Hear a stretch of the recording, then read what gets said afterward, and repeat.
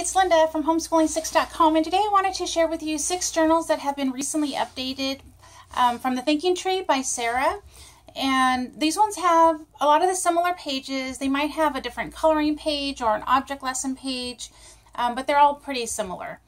So this one, and these were updated as of May 2016. And that one there. This one's a little thinner than the others. As you can see, these ones are pretty thick. So side by side. And this one, more girl theme. These two are girl themes.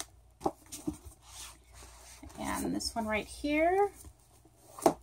And lastly, this one. So let me put these down here.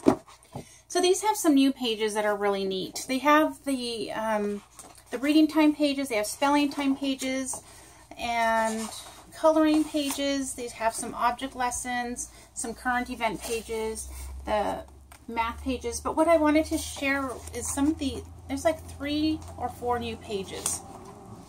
Book of the day. Choose a book from your stack that you want to focus on today. Write and draw to show what you are learning.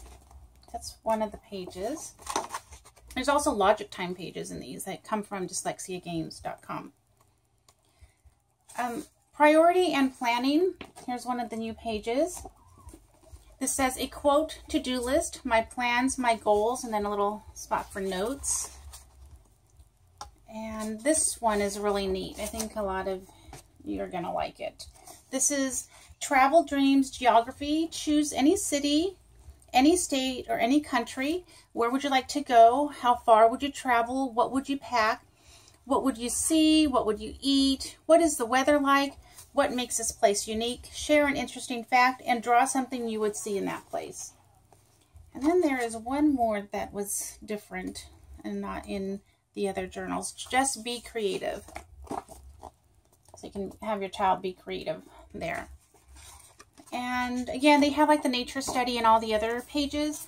And again, they're all very similar with the pages just in different orders, other than the 2 girl ones, I believe. And I have videos on each of these individually, so you can watch those as well to see exactly what is in them. So I hope that's helpful to you with choosing one of the Thinking Tree journals that have the 5 to 10 pages. Thank you for watching and have a great day.